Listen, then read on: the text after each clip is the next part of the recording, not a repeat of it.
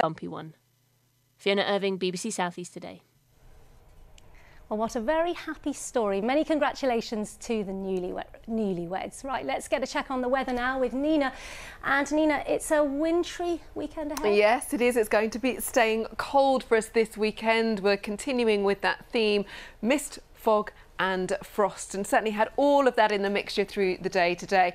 For some of us, the mist and fog did clear for a time to give us something a little brighter. And in fact, you can see my Weather Watchers pictures here across the North Downs. The fog, but blue skies sitting just above. And even as we've gone through this evening, that fog has started to reform as it's already turning pretty chilly out there. So we will start each morning with temperatures sitting below freezing.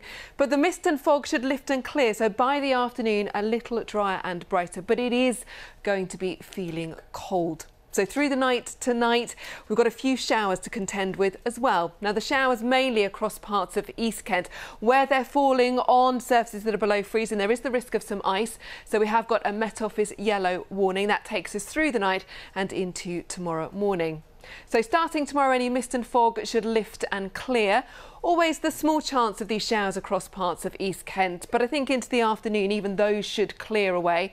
For many of us it's dry, a little brighter to finish the afternoon with those temperatures of around about 5 to 6 degrees. But where we get some breaks in the cloud, some of those clearer spells, they then fill back in with the mist and fog overnight. If anything, signs that we could see temperatures falling even lower as we start Sunday morning at around about -3 or 4 degrees for one or two of us.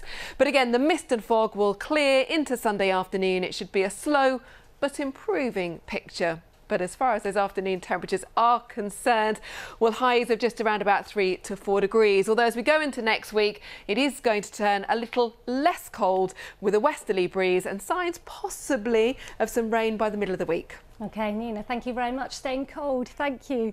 And that is it from us for this evening. I'll be back with your late news update at around 10:30. Until then, have a good evening ahead. Bye-bye.